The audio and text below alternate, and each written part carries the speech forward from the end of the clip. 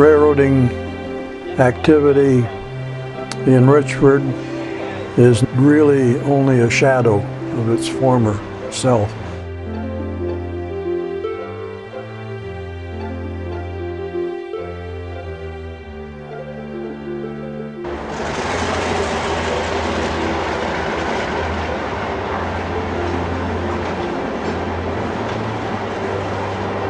So Richford was an important center both on the original southeastern and then later on the CP. There were significant feed mills there. It was a major agricultural service center for the northern part of the state.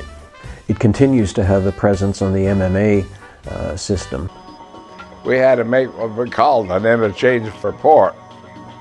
And any cars we send over there, we had to put down the car numbers and the contents.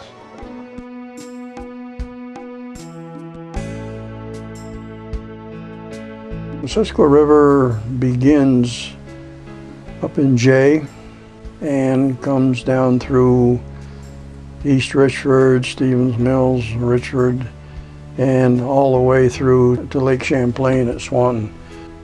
Much of the way, the tracks and the river are very close companions.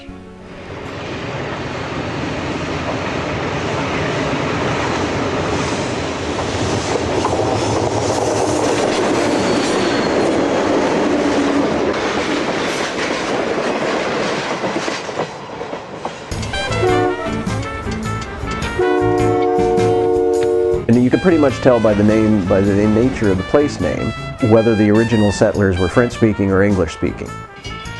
The Stanbridge sub that runs southward from Farnham to Stanbridge began life as the Lake Champlain and St. Lawrence Junction Railway.